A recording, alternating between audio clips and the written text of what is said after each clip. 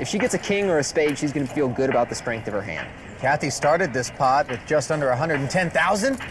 And there is the river, the 5 of spades. Dan Coleman seems undeterred by the fact that the flush is hit. And you see Kathy eyeballing that bet. She can't wait to see it. 30,000 is the number. But with a pair out there, she knows that the nut flush is not the nuts. Yeah, I was wondering whether Dan was going to bet or check this river. I thought it was close between the two. No. Well, look, it's 38,400 more after Kathy moves all in.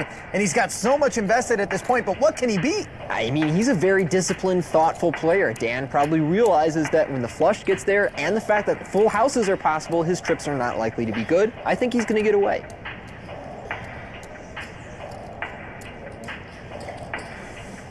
And indeed, that's exactly what he does. Doesn't mean he has to like it, though. No.